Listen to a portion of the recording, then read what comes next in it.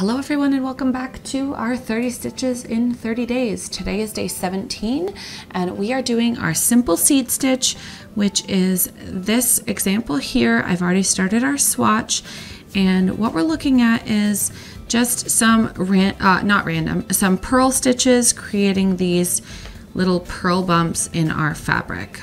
We are starting with row number 1 of our pattern and we are going to begin with a row of knit stitches, and then row 2 is a row of purl stitches before our first patterned row. So we're going to work through our first 2 rows here really quickly, and then we'll jump into our patterned row. Now I'm knitting in continental, so it's not going to look very different when I switch from knits to purls, and that's just in ease of this method, but I will show you when I do a purl stitch. First row is knit stitches. I've added a little bit of border here on our swatch, but you don't have to do that. You can ignore those last 2 stitches and first 2 stitches if you're working, say, in the round or you're using a different border style. That makes sense. There's our first row. You can see our little seeds are here and here for the previous rows. Sorry, this yarn turns out to be a little shiny looking. I wasn't expecting that when I started this. Sorry.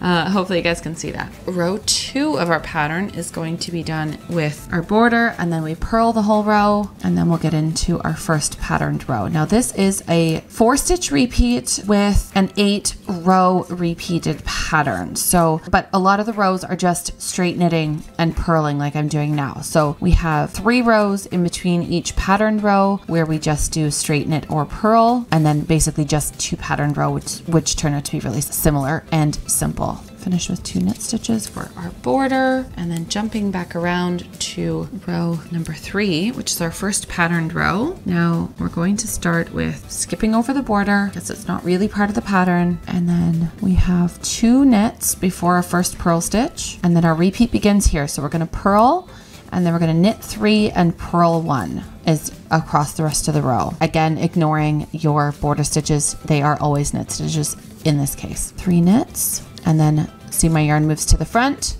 and now we're going to purl. All right, so knitting the yarns in the back, my needles in the front, and then when I switch around, we're doing the purl stitch with the yarn in the front and the needle in the back. All right, and if you guys want a tutorial on continental knitting, of course that will be linked in the description below because we have done that in a previous video, but it is faster, I find, than English style. So if you knit with the yarn in your left hand, give this one a try. It's actually great. All right, so there is our first row of our pattern, and now we need 3 rows of straight knitting. In this case, it's purl a row, knit a row, purl a row, and it will be for every section because our pattern will happen on a right side row.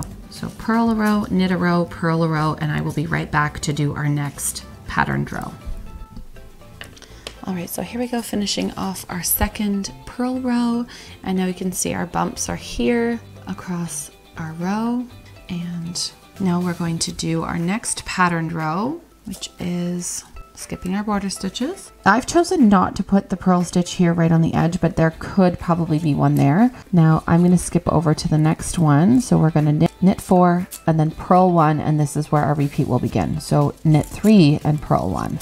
Knit 3, purl 1 across the row, and then to finish off our pattern and begin our repeat, we're going to finish with just 1 row of our purls, and then that's going to begin our repeat for our rows. Remember at the beginning we did 2 rows of a knit and a purl before beginning our first pattern row, so you're going to have 3 rows again in the section. So just keep that in mind. Now we're going to do our last row for our pattern, and I'll show you what it looks like. So this is a subtle seed pattern. Would look so cute maybe as a hat body, or a scarf would look really cute this way, or even say a blanket would be really cute. I don't know, what else can you make? Dishcloths? Sure.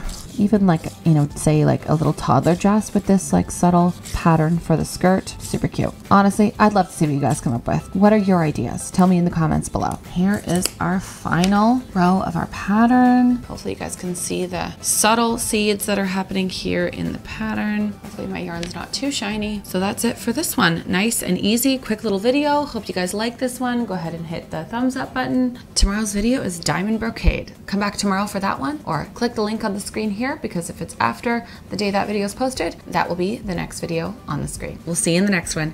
Thanks so much for hanging out with us.